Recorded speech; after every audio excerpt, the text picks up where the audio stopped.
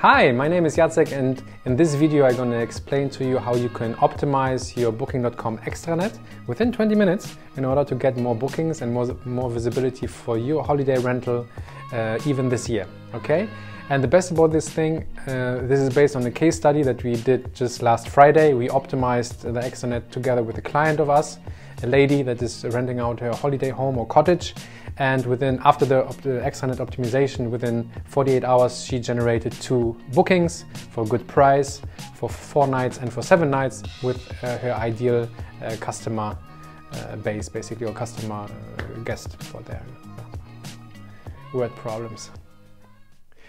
Okay, before we dive into the extranet optimization together at the PC and we tell you exactly what we did to optimize it, let's talk about in German we would call it Ausgangssituation. So what was the situation, or what is the current situation of how this lady is renting out? So basically she uses, it's this holiday home for up to 7 people. It can be also classified as a cottage. It's a beautiful beautiful property. And currently the lady uses 3 booking platforms as a distribution channel. Of course, Booking.com, Airbnb and FEWO Direct, which belongs to Expedia. So those 3 are the channels. Of course, she has her own bookable holiday rental website built on WordPress. And the minimum stay for this property is 4 nights. The target audience, the ideal guests are threefold. These are family with kids,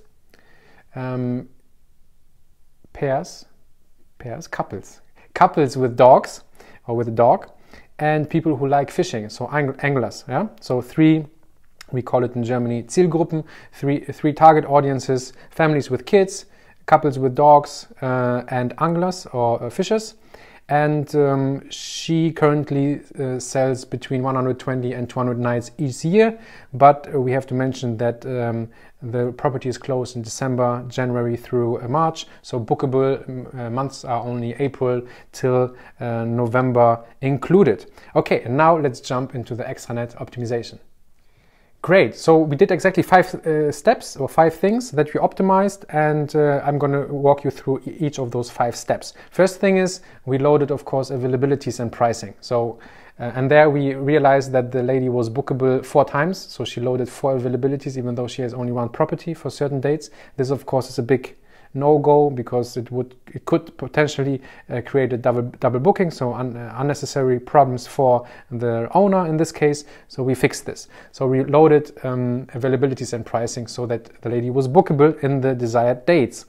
That was the first step, the prerequisite. The second step is we used, we call it in Germany, Ratenvielfalt, so we created additional policies and rates. Booking.com and the algorithm, you know, Booking.com is a marketplace at the end of the day where supply and demand meet each other, yeah, and you are in competition, of course, with other rentals in your area. So you have to stand out, right? And the algorithm or Booking.com likes properties that have multiple rates loaded, not only 1 standard rate. Yeah. In this case, our client had 1 standard rate. It is up to 30 days before arrival. It is free cancellation, and within those 30 days before arrival, there's the whole amount has to be paid. So she had only 1 rate loaded. We loaded 2 additional rates. 1 7-day flexible, meaning that up to 7 days before arrival the guest can cancel free of charge. But this additional flexibility, of course, has to be paid for. This rate is 15% more expensive, and we loaded another rate which is a non-refundable rate, which is 10% cheaper. Why is it cheaper? Because people that already made the decision, right, and they are willing to come at a certain date, they're more committed. They pay a smaller price. Of course, we also looked at pricing in terms of 2 people paid less than 4, 6 or 7. It's also very important. Very often we see, especially small rentals, that they just load 1 rate for the whole property and not taking into account whether it's just maybe a couple is coming, arriving, or 5 people. Yeah. Okay, so that was the second step of the extranet optimization. We basically made sure that there's additional rates that are bookable. Yeah, not only the standard rate, but also a 7-day flexible rate that is 15% more expensive, and a non-refundable rate that is 10% cheaper. Great. and now the magic starts. Let's go. Step number 3 was we loaded 2 deals. You could call them an early booker deal for 50% with a 50% discount. So with a 15% price saving, and this only, of course, for the low season, not for the main season, because in the main season people book through the website and recurrent guests and stuff. So the main season is not a problem. So June, July, August is always booked out. We are just now focusing on April, May, and maybe September, October, November. So we loaded 2 deals for those lower seasons, April and May, and September, October, November. 50% discount for early bookers.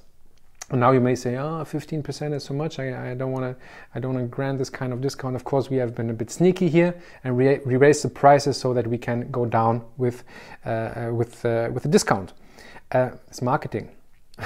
That was point number 3. Point number 4 was we added the lady to the Genius program. You know, the Genius program is basically when you are a Genius member at Booking.com. I mean, talking about guests now. Maybe you're also traveling very often, using the Booking.com app. You get discounts, right? So in the Genius, let's say, cohort are only travelers that travel very often or more often and use Booking, and they are rewarded with discounts.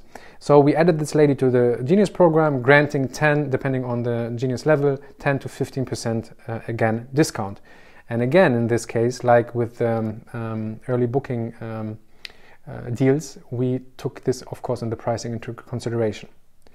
So that was step number 4, and step number 5 was the last. Again, we are talking about only the low season right now, April, May, and September, October, November. We activated the so-called visibility booster that you see in the Booking.com extranet, where you basically pay Booking a higher commission in order to be more visible. Yeah, and in this case, the lady normally pays 12% commission, and now we raised it to 18%. Again, very important. We took this, of course, into consideration while loading the prices. Please, huge disclaimer, maybe we can make a red exclamation mark here somewhere. Please be aware of the fact, and please take into consideration that the Genius discounts and the early booker discounts are, can you help me with the word? Added? Combined. Yeah, they are combined. So basically, when you are a Genius member and you are early booker in the low season, you would get 10% plus 15%, so 25%. So please be aware when you load deals, that they are combined with the Genius discount. Okay, great. So to sum it up, let's do a summary. We did 5 activities to optimize the extranet, which you can do within 20 minutes yourself. So make sure that availabilities and prices are loaded correctly, the first step. And then make sure that you have not only one rate, but various rates. Let's say a non-refundable rate, and maybe a very flexible rate. Yeah, the more flexible rate is of course more expensive than the standard rate, and the non-ref is a bit cheaper.